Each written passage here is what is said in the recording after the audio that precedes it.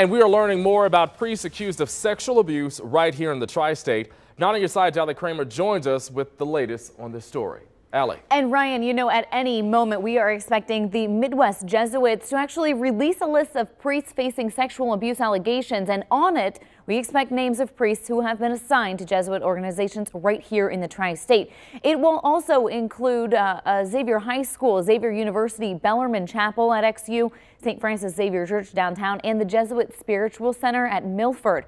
The extensive list will include names of priests who have faced a credible accusation of sexual abuse since 1955.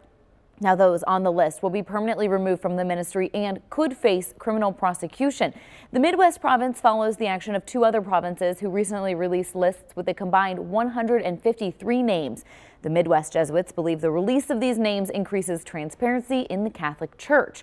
St. Xavier High School President Tim Riley says that they are prepared for the names to be released. I think the list is a starting point. It's not an ending point. The list will allow people to see, oh, yep, that's if there's somebody out there who was abused, they can say, yep, I guess they know about this guy. It's not on my shoulders anymore.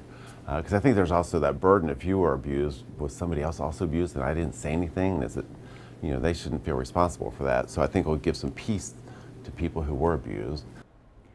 Now, St. X administrators say that they will release the list of names to both students and parents, and of course we'll have reaction from the school. Once those names are released, our Tom McKee is following this story very closely. He'll have the latest updates at 4 o'clock on the Now Cincinnati. Ryan?